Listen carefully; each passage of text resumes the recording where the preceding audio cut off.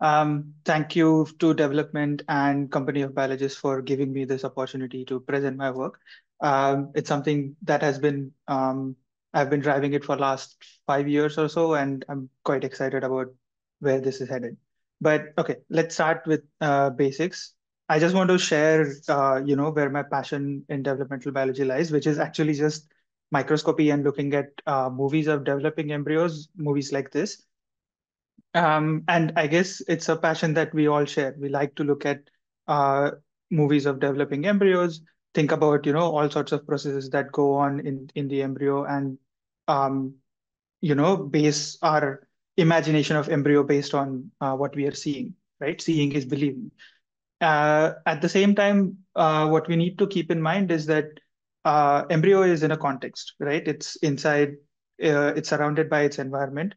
It's also protected from the environment from, having, various layers like this around the embryo, which are protecting it. In case of fly embryo, the inner layer is called Wittlin membrane, outer layer is called chorion, and it's essentially like a physical and chemical barrier around the embryo, which is isolating its development from its environment, right? It also takes a few things from an environment. For example, it can breathe through these protective barriers, takes in oxygen, takes in a bit of water to maintain humidity and so on. Maybe also electrolytes, small molecules, whatnot, right? And all of this is under the control of embryo.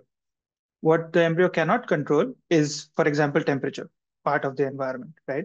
So that is the basic motivation for my question. How does temperature is affecting embryo development? And of course, I'm not the first person to ask this question. What people have done in the past, for example, is put embryos at different temperatures, and this they have seen that as the temperature increases, embryo development gets faster and faster. And this has been seen multiple times. What we see is that this increase in speed of development is not indefinite.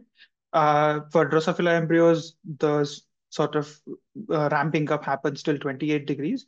And then afterwards, embryo development actually slows down. So this is kind of interesting, right? If we think of like Arrhenius equation or something, we should expect uh, embryo development to keep going faster and faster. But that doesn't happen. And so there is this weird transition between 28 and 30 degrees where we think things are getting interesting. If we have embryos at temperature higher than that, these studies also notice that there are developmental defects. You don't get as many hatching embryos and so on. So there is something interesting happening definitely at higher temperatures like 32 degrees. And again, people have done experiments, seen the defects at 32, but this transition between 28 and 30 or 29 degrees is something still a bit of an open question. So that's what I want to ask. I want to ask what happens if we expose embryos to 29 degrees. And I want to say this as an elevated temperature and not a high temperature, because higher temperature also, it's been explored already to some extent. So to break this into more concrete questions, first thing I want to ask is, does the 29-degree exposure reduce developmental fidelity? So do we at 32 degrees? Yes, we do expect developmental defects, but does it already start at 29 or not? What sort of developmental defects we are seeing, and what is the mechanistic basis for the defects that are happening? And once we understand the mechanistic basis, then we can also maybe think about, how to rescue these developmental defects. So let's start with the first question. Does elevated temperature reduce developmental fidelity? And basically what we are going to do is we are going to look at embryo lethality at 29 degrees. So the way to do it is to expose embryos to 29 degrees at during different phases of their development. Control of course for this would be just embryos at 25, because that's the culture temperature for fly embryos and flies in general.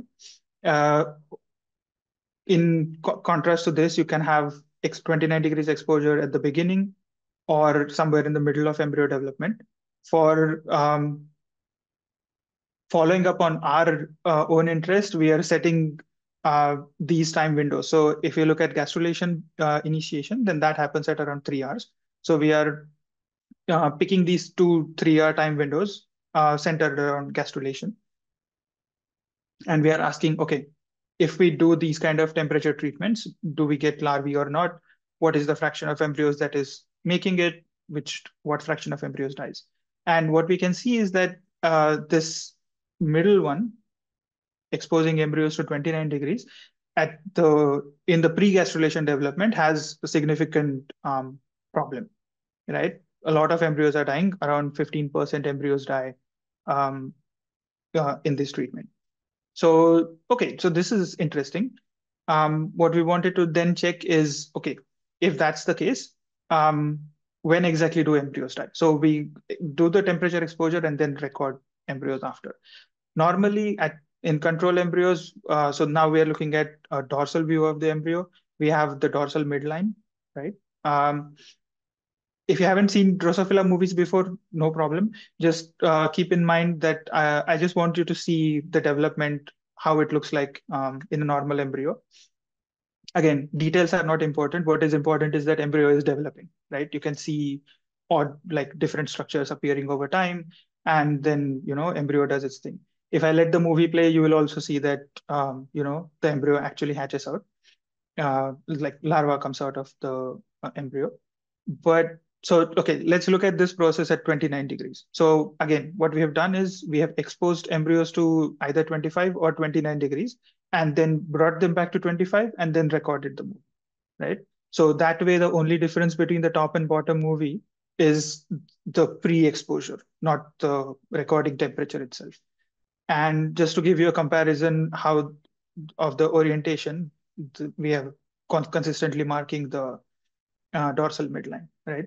And we in the previous movie we saw movement of this tissue rudiment somewhere to the anterior.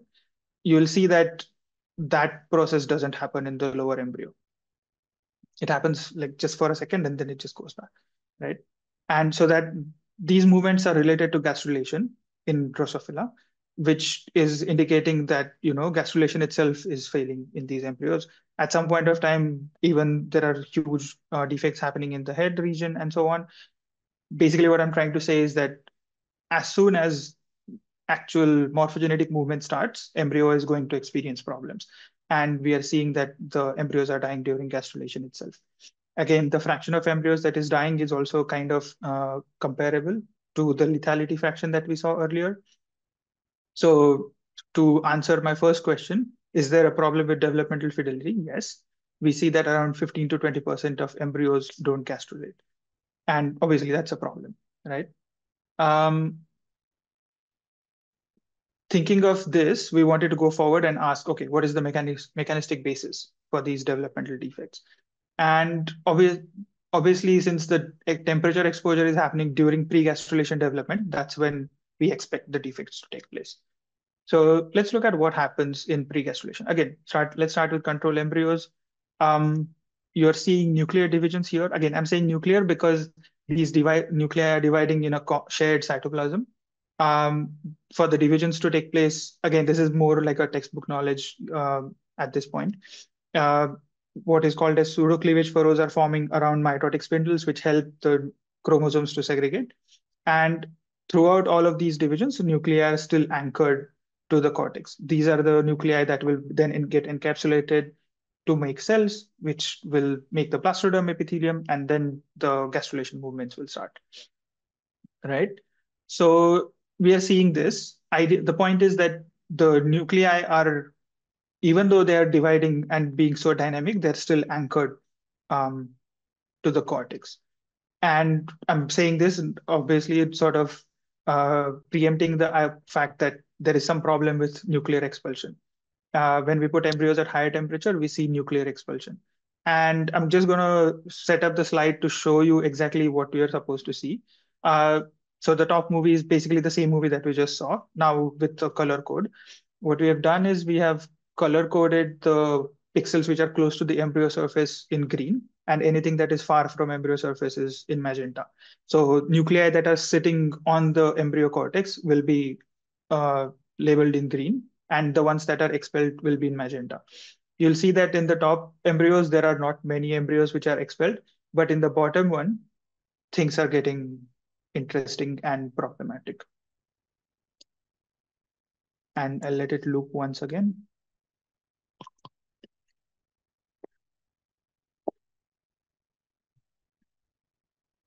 As you can see here, there is a huge loss of nuclei, right? All these nuclei were supposed to be part of the blastoderm. Blastoderm is supposed to give rise to all the tissues in the developing embryo. And so if you lose nuclei like this, as we can imagine, we are going to lose um, developmental structures that are forming from that region, right? And that's not good for embryo development naturally. So what we are trying to say is that defects like these are something that we think that these are causal in terms of, the developmental defects that we are seeing later on. Again, similar fraction of embryos is showing defects like this. And yeah, that again builds our confidence, right? So here, when we stare at movies like this, what we started seeing is that these are mitotic failures. And what's happening essentially is that if you look at a mitotic failure, we see chromosome segregation defects.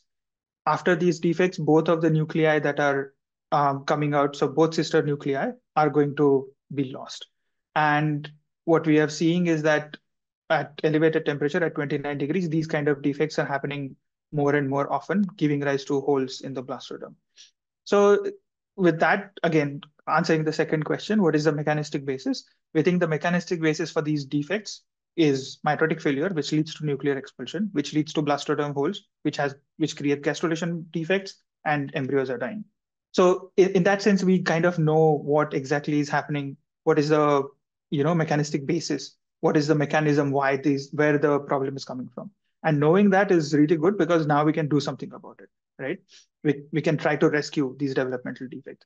And so then we were thinking of where to look for candidate genes and so on. One of the places that we thought was quite interesting was looking at natural populations themselves. Drosophila being cosmopolitan species is kind of good because we have all these populations of flies all over the world which are adapted to their natural locations, which means some of them are adapted to high temperature, some of them are adapted to low temperature, and so on. And many studies have already looked at these kind of adaptations and picked out genes which could be correlated with this kind of adaptation to temperature, right? And when we look at these genes, we asked, okay, which of these genes are somehow linked to, spindle dynamics? So we see that there is a mitotic failure and so on. So it has to be something to do with spindle dynamics, right? And we saw that there were three candidate genes which were really promising. One of them is called Shaggy. For those who are into mammalian development would know this as GSK3 beta. And again, going back to this image, what we know is that Shaggy is responsible for constituting a protein complex which links actin and microtubules during this like chromosome segregation, right? So this is nice. If that's the case, best thing would be to overexpress some of these components and ask if that is rescuing embryo lethality or not. So it's a bit of a jump. So we thought, okay, we can overexpress Shaggy, we can overexpress alpha catenin, and then ask, okay, if that is rescuing embryo lethality or not. Again, similar experiment, 29 degrees exposure, letting embryos go, ask, okay, larvae or not. Control embryos, we see the 29 degrees is causing problem. But when we overexpress alpha catenin and Shaggy, we see that this rescues the defect that we are seeing. So embryo lethality is rescued. I'm not showing the data, but also mitotic failures are rescued and so on, right? So that really brings together everything from my perspective. So developmental fidelity is affected. We see that we can understand the mechanistic basis for what's going wrong, and at the same time, we can also rescue these defects. And with that, I would like to close the presentation and acknowledge the people who have been involved. And thank you for your attention. Thank you so much for your wonderful presentation. Let's see, Thanks. do we have any questions? There are no questions yet. Oh, okay, here we go. First question. We have a couple of questions. Okay, so we'll start with one from one of your fellow panelists, Natasha. When the nuclei fall out in your developing embryos, there seems to be a wave occurring through the embryo as opposed to complete synchrony. Do you know anything about these waves, and do they all look generally the same, like ending in the same part of the embryo? Yeah, so that's good. That's a good observation. Yes. So again, this is still like a small part of the whole story, right? The whole story is there. We have a preprint about this. and we are exploring it more. But to just quickly answer the question, yes, there are these waves of nuclear divisions that we can see. Let me see if I can go back to that slide. Yeah. So we have these sort of waves which are crashing, coming from the two poles, and exactly the spot where they meet is the place where you see loss of nuclei. So this is something that we have also quantified nicely. Mm, There is actually interesting. another factor which is crowding of nuclei. So if I maybe Oh, can pause the movie at the right place, you can see that, or maybe at some place, yeah, yeah, nuclei are like really yeah, crowded. Yeah, so both of those yeah. are somehow, yeah, responsible for this mitotic failures. Cool. Okay, moving to Q&A questions. Mhm. Do the nuclear expulsion events that you see happen at around the same time across embryos? For example, during cycle 14? Yeah, yeah. So cycle Okay. 14 for some reason is really, so let me jump back to that. Yeah, cycle 14 is really special. I think at that stage, the nuclear density is so high that Mm, nuclei that they're do more start, vulnerable to it? yeah, Yeah, yeah, yeah. yeah. Interesting. Mm. Uh, in the movie you showed, it looked like the nuclei that were being internalized were all in the same region. Is this consistent? Is there something about this particular part of the embryo? So I think that's building on kind of it shows this wave in this one Mhm. part. Is there something about that part? So that's it's a good question. Yes. What we are seeing is that this region is somewhere in the middle of the embryo.